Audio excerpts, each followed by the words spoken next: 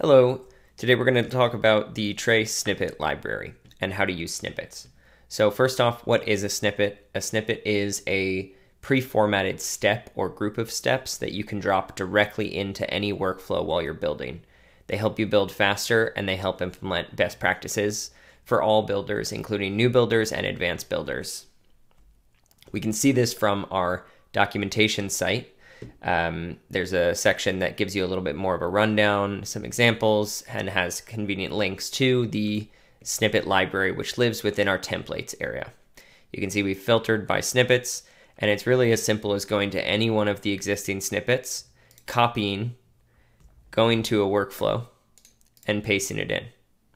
You'll need to do some of the actual setup to make sure these are configured correctly, but as another example, this very simple one related to Google Sheets is there, or you could drop something in like this pre-formatted script that allows you and even gives you test data to filter by a specific date. Again, one more, I can delete these.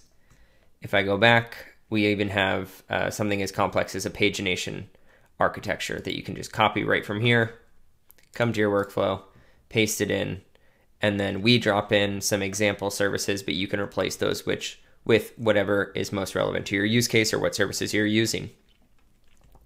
Now, one other thing that I'll point out is you can go to the details page of any of these snippets to get a little bit more information and also a visual on what you're actually going to be importing.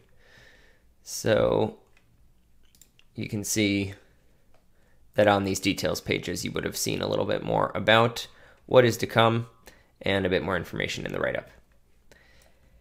That is it for snippets. Hopefully people enjoy these and find pasting them into their workflows very easy and help you get started even faster. Let us know what else you'd like to see in the snippet library, and happy building.